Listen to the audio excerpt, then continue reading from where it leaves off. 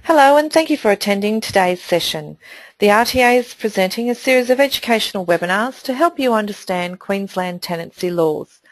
These webinars will include a series of tenancy essentials, the basics, and we will also be doing webinars on key topics based on feedback from previous webinars.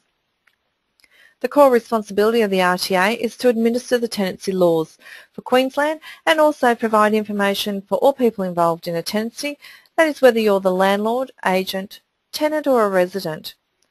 My name is Lynn Smith and I am the Senior Community Outreach Officer with the RTA. My role involves raising awareness of the RTA services and educating people on tenancy processes and tenancy laws. I appreciate your time is valuable and this session will run for approximately 30 minutes. I'd like to acknowledge that we will have a variety of clients in today's session, ranging from very experienced property managers to new landlord investors. This Tenancy Essentials session today is all about the end of a tenancy. We will be looking at the overview of the life of a tenancy at the end, look at the basic rights and responsibilities for both the lessor, agent and tenant. I'll be going through the paperwork at the end of the tenancy, discuss how a tenancy can end in accordance with the legislation, and what if there is a problem at the vacate inspection. I'll be looking at bond disputes and also what happens if the tenant does not vacate. Feel free to submit your questions throughout the session. You can type these in and I will address them either during the session or at the end. This webinar has been split into two parts. Part 1 is the overview of the tenancy at the end of the tenancy for general tenancy, basic responsibilities and paperwork required at the end. Today is all about the end of a tenancy. Future sessions will deal with issues during a tenancy and also some key topics. In this example, the tenancy is continuing and then either the lessor or the agent or the tenant gives notice to vacate or their intention to vacate with the correct time frame. The lessor agent may wish to relet the property when the tenants vacate, and whilst the tenants are still residing there, they may wish to show prospective tenants the property. They need to give the current tenants the required notice for the inspection. On the day of the tenant, that the tenant is due to move out, the property will be cleaned as per the entry condition report. The tenant will hand over the keys and the exit condition report. The lessor agent will conduct the vacate inspection and confirm the place has been left in the same condition as what it was at the start, less fair wear and tear. Both the lessor and agent and the tenant completes the bond refund form and submits that to the RTA. The RTA will pay out the bond according to what has been agreed between the parties on the bond form and pay into their bank accounts. The majority of tenancies will run smoothly, and this is just a basic overview of the tenancy and has not dealt with any issues that might occur. During the webinar we will be looking at what happens if there is a problem. So the basic responsibilities at the end of the tenancy for both sides, for the tenant is to keep to the terms of the agreement, pay rent till they vacate, clean and as per the entry condition report, leave the property in the same condition as it was at the start of the tenancy, less fair wear and tear, complete the exit condition report, form 14A, and also provide their forwarding address if requested in writing to the lessor or the agent. They also need to hand over the keys for the rental property to the lessor agent at the end.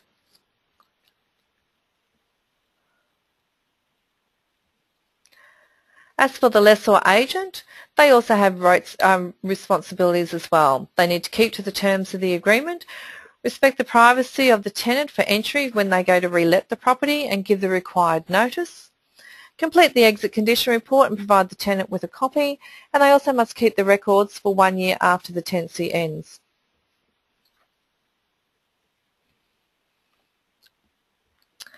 The paperwork at the end of the tenancy, an example of the paperwork required is available on your screen. And here we have listed a Form 12. The lessor agent will be issuing that, a notice to leave. A tenant may issue a Form 13, notice of their intention to leave. A Form 14A, which is the exit condition report. I will talk about that shortly. Form 4 is the refund of rental bond, which is submitted to the RTA to refund the bond that we hold. The Form 15, if the property has been abandoned, then you can issue an abandonment notice. The time frame for this is 7 days notice. Form 19 is a mortgagee in possession. This form is used by the bank or mortgage provider and may be issued to end the tenancy because of the mortgagee in possession. Timeframes do apply and the tenant is required to be given 2 months' notice on these grounds. This form is usually, as I said before, issued by the bank or the mortgage provider. The RTA does have a lot of forms. They're available to help you run your business as an owner or a manager of a rental property. Section 66 of the legislation outlines the process regarding the exit condition report. The tenant completes the exit report and gives the lessor agent 2 copies. The lessor agent inspects and makes any comments on the report and sends a completed copy to the tenant at their new address within 3 business days. All the RTA forms are available to download or order from the RTA's website or by phoning us. This is one of those areas where we find that a lot of tenants are not completing the forms, so we would highly recommend that you encourage your tenants to complete the 14A and follow the process. So again, the tenant completes the exit report and the lessor agent inspects and makes their comments on the report as well. If possible, it's highly recommended to do the vacate inspection together with the tenant. If there's any problems, they then can be addressed directly. But once the lessor agent has done the vacate inspection, the exit condition report is then compared to the entry condition report. Again, remember the tenant is to return the property in the same condition, less fair wear and tear. Always complete the form in detail to show the condition of the property. Remember, if the property has damage at the start of the tenancy, then the tenant is not responsible for that damage at the end of the tenancy. Fair wear and tear are signs of normal usage of the property, or it could be caused by the environment. So carpet or curtains may be faded by the sun, or it could be that you have small scuff marks on the wall as part of normal usage of the property. We do recommend taking photos at the start and also at the end of the tenancy, particularly if there's a problem. And that is, there may be a stain on the carpet or a mark on the wall, or the oven's not cleaned. It's always best, as I said, to take these photos as proof of what the situation is. We do appreciate the photos that the questions that have been coming through for this session, and I will try and address some of those questions shortly. So what happens if there is a problem at the vacate inspection? Well, what happens if you find that there is some cleaning to be done or a stain on the carpet that was not there at the start of the tenancy? If you're doing the inspection together with the tenant, you can discuss it directly with them there and then and actually take action in relation to whether they're going to clean these items or what needs to happen. If the tenant is not present, then communicate the issues with the tenant. Inform them that there's a problem and work out what steps needs to be taken to rectify it. Will the tenant come back to do minor cleaning, or is there a tradesperson required to do any repairs? Communication is the key to resolving a lot of these issues, particularly when there is a problem at the end with the condition of the property. You need to work out who, what, where and why and how the items are going to be rectified. Often we hear from tenants that they left the property in better condition at the end than what it was like at the start. And this is where a fully completed and signed detailed entry condition report and photos at the start is compared to at the end of the tenancy, and these will come into place and actually as evidence.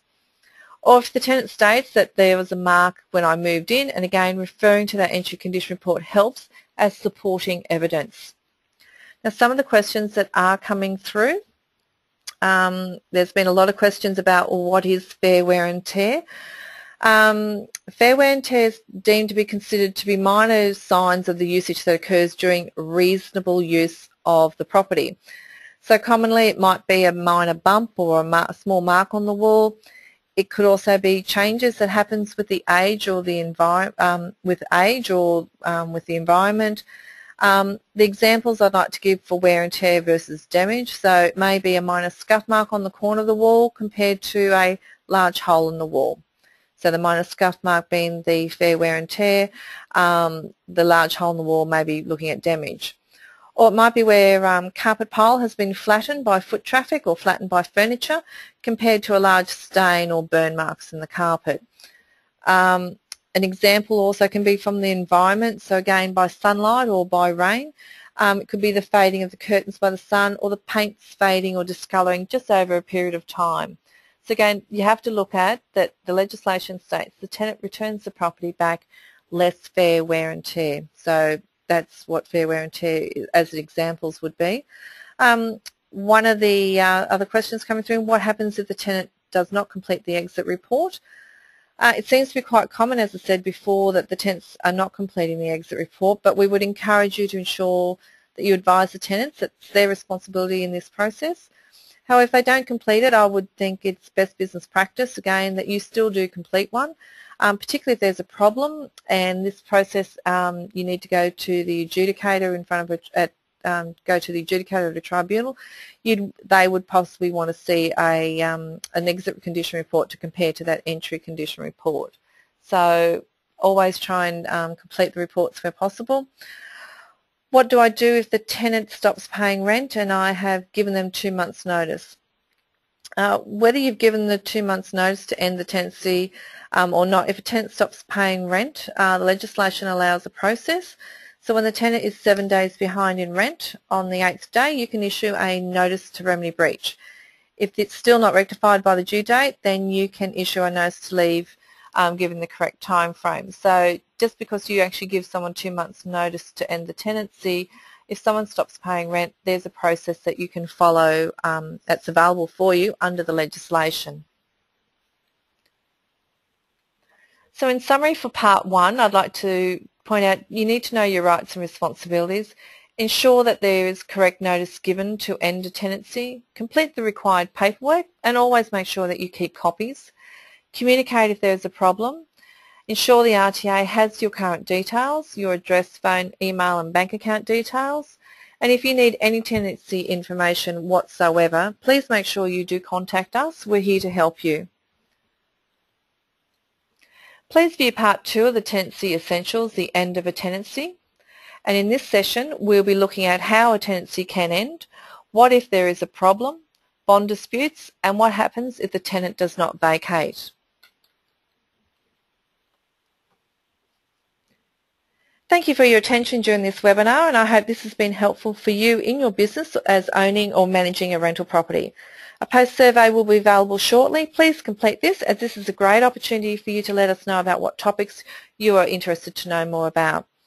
We will be running future webinars on a variety of topics based on feedback we receive from today's session, along with more detailed topics. Future events will be mentioned in Open House newsletter and also on our website.